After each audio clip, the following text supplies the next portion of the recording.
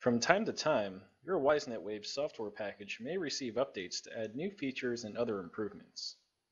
Installing software updates system-wide with Wisenet WAVE is as simple as entering the System Administration window and going to the Updates tab. From here, you'll find the latest software build version available. Below is a list of all servers currently attached to this system as well as their current software build versions. Clicking on the Update to Specific Build button will reveal a drop-down with further update options. These options include downloading the latest available update, which would be the latest available update from our software development team. The Specific Build option allows you to install an intermediate version of software, mainly for testing purposes, or updates which contain special feature sets created to fulfill specific customer requirements.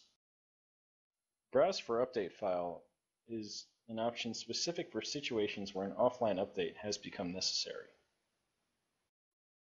Because we'll be using an intermediate build for testing today, we will select Specific Build. This will reveal a prompt to input the version number we would like to install, as well as a password for authentication with our update server. Once we click OK, all servers attached to this system will now receive the same update simultaneously.